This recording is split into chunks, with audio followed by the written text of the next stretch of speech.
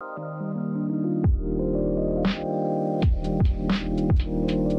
everybody, it's Sonjdradeluxe. Can I get a hell yeah?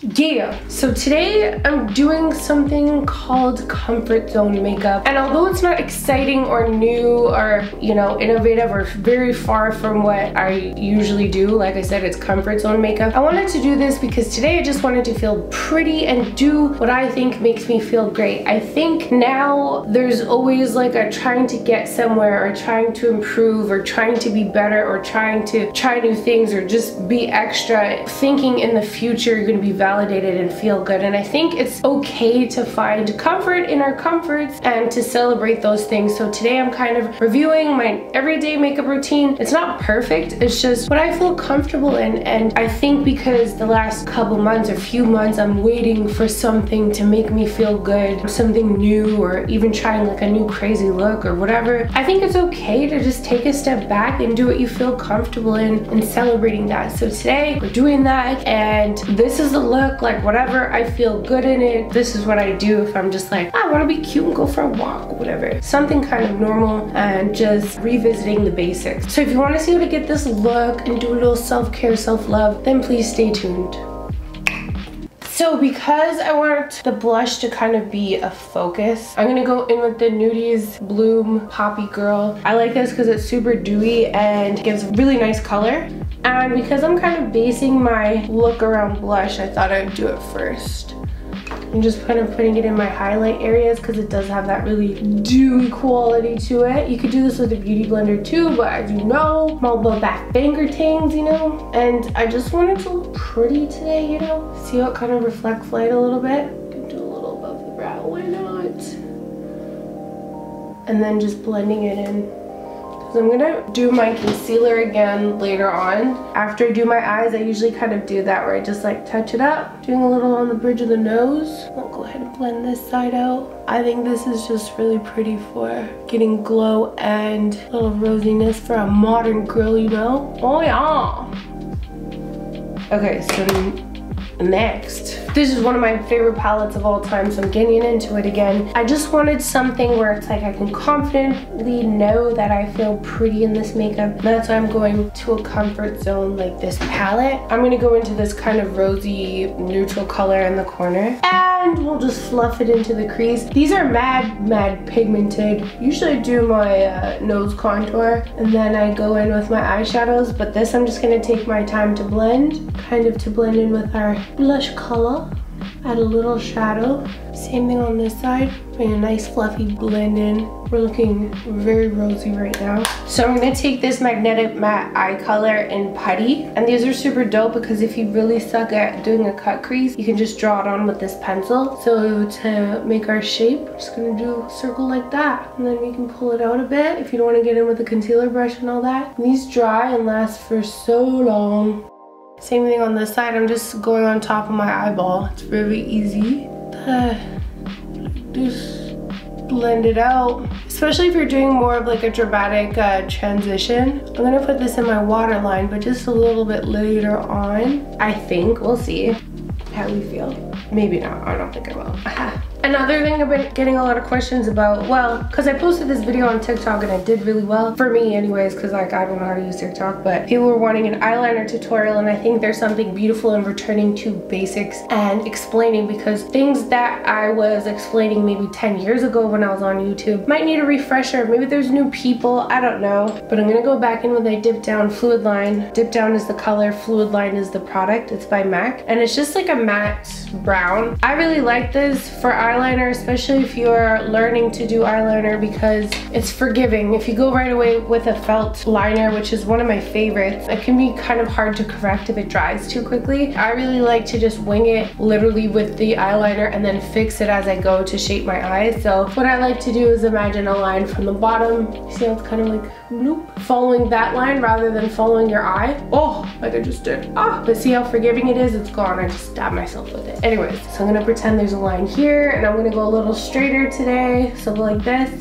And I just use my finger to kind of pull the line out because it'll give you kind of the infinity vibe. And then you can go from some point on your line and just connect it. And then you can kind of fill it in, or just fill it in. You don't have to do anything you don't want to. But you see how it kind of has a dip there? I want to fill that part in too. So I always like to get my shape in first and then go in and make it perfect. So relax face. Whenever I'm like doing stuff, I was like, oh. But now whenever you're doing your liner, this is typically how your face is going to be when you're talking to somebody. So I like to try and do my liner with the most neutral expression possible so I can see where I need to fix that. And that will give you, you know, people say they're bat wing stuff if you have a hooded eye. Mine is slightly, but as you see like this, when I look straight, it looks normal. When I go like this, you can see the kind of bat wing there. I'm gonna fill it in a little bit. And this is also good for layering. Some eyeliners just like will roll off if you layer over top of it. As I mentioned, this is mad forgiving. So you can take your time and have a nice time with it. I'm doing more half liner lately.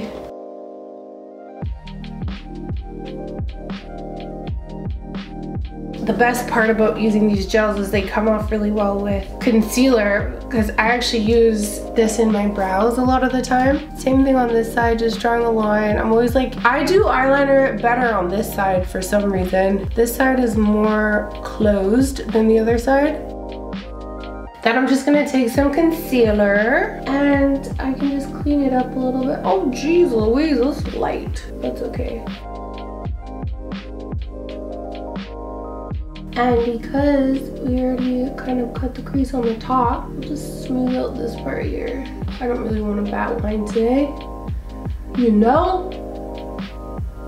And I always keep my pencil I did it with close by. I don't really like this brush, but I don't know where the heck I put my one I brought over here. There's just a freaking mess right there. Oh, here she is. Aha. And we can get in nice and close and make it look sharp. Oh, yeah. But I want it nice and long too. See how I did this side all nice? Pull it out to the moon. I'm gonna do the same on this side. Ooh. This one barely needs any cleaning up. Blended. Okay, next I'm going to take the Pat McGrath Labs Mothership 5. I've used this lots of times so I don't feel super bad just using one shadow from it, because seen any of my other videos, you know I use this a lot. I'm going to go into this sparkly shade and I'm just going to use my finger to blend it on my lid just for a little midnight twinkle, you know, and do it underneath too, just a little bit. I mean, that eyeliner looks crazy. What the heck is going on here? Gonna do the other eye. Okay. I'm gonna take my Makeup Forever Pro Bronze Fusion. You know, I just feel like comfort makeup always makes me feel good. Sometimes you don't want to bring new heat. You just want to feel like a sexy beast in what you do. It's not too extra. It's nice and tame. You already know it's gonna look cute even if you don't do the best job, because it's your, you know, your routine. Snatch up the nose. I'm gonna go in with the Dark Deep Mineralized Skin Finish by MAC. Gonna go right below where we put the blush. Ooh, I didn't touch up my concealer. I should do that. Okay, let me just do the same thing. Anytime you start something on one side, just do it on the other side so it's balanced. But I'm loving the blush in the highlighter area lately. I'm just gonna touch up my concealer a little tiny bit, just a bit. I always like to, after everything, it just makes it look really clean if you kind of brighten up your concealer right after you're finished your makeup. Blend it in.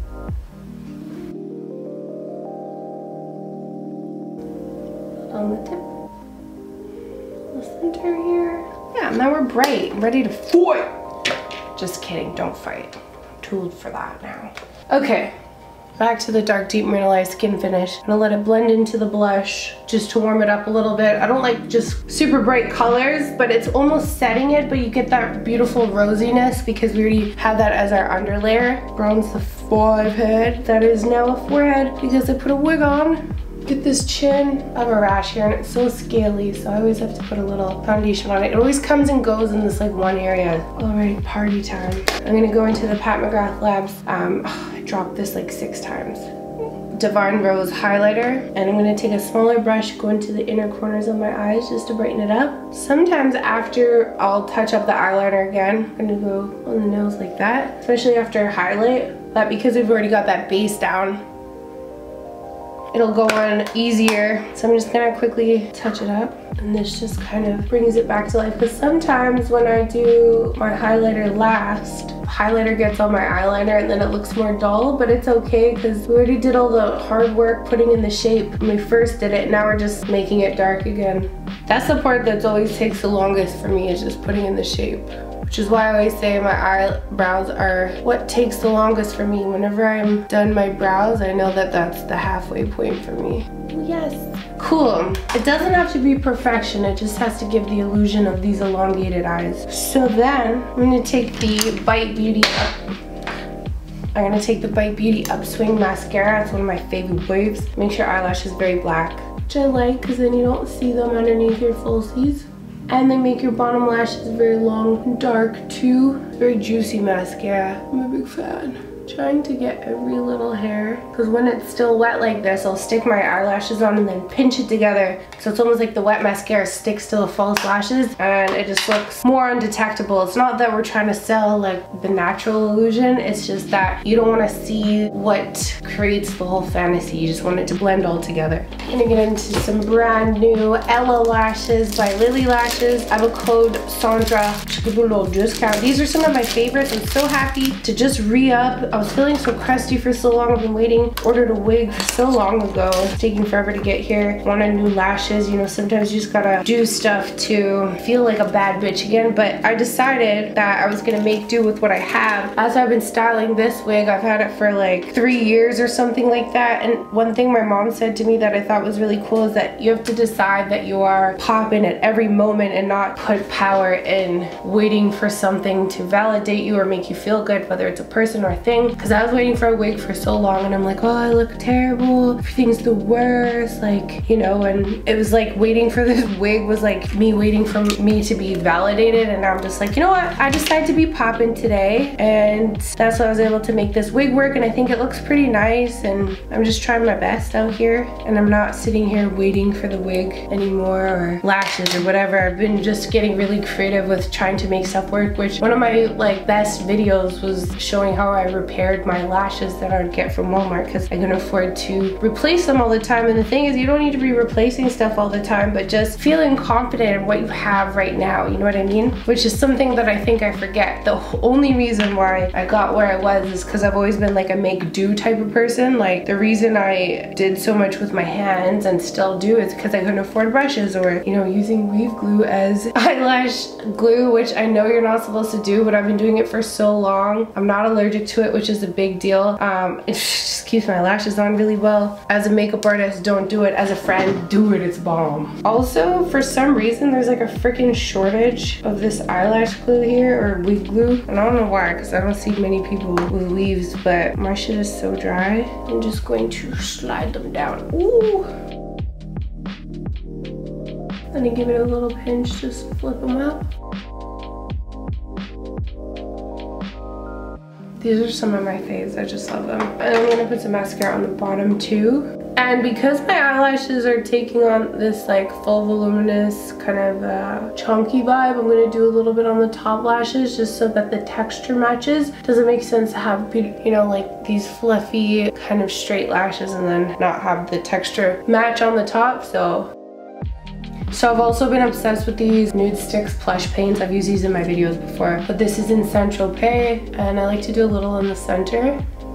And then, one of my favorite lip products of all freaking time, which I use on everything, Aquaphor. When my allergies are bad and I'm blowing my nose a lot or rubbing my eyes or whatever, I put this on my nose, eyes, lips. This is probably my biggest and cheapest skincare secret. I have a little one. There's like a little mini like jar. I keep that in my car because my lips are so dry all the time. But for all you people out there that like Vaseline on your lips, give that a try. It's really good. It's better. All right, let's take off the headband and see what we look like.